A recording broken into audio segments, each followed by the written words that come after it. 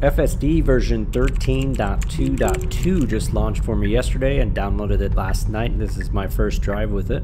So I wanted to come in here and give you guys a real-time update on what I think with my first drive.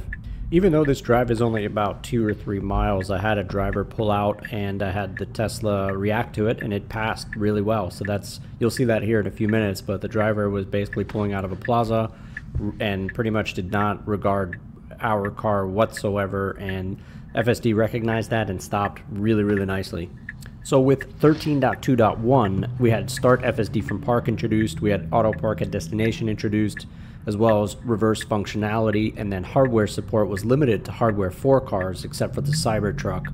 So with 13.2, we have Start FSD from Park refined, and we have improved accuracy and expanded compatibility for Auto Park at the destination. And then the reverse functionality in 13.2.2 is polished for better performance as well. And it seems like they're rolling out 13.2.2 with the holiday updates. So those are the new features that include things like weather radar in the maps, Apple Watch integration, etc. So I'll let you enjoy this drive here for the next minute or two, and I'll check back in with you as soon as we get to that situation in which the car pulled out abruptly, and you'll see how the Tesla handled that.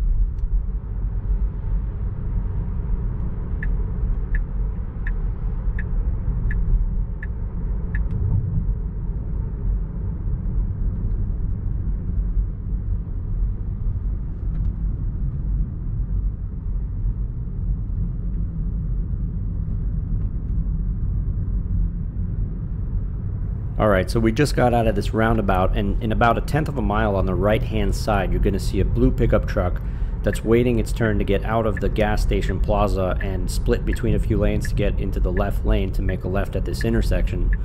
You'll see here it's pulling out, and we're going about 35, but it decided to pull out in the very last second. Not sure if it didn't see me or if it just didn't care, but Tesla FSD recognized that, slowed down very nicely, let the truck go by, and went on its way.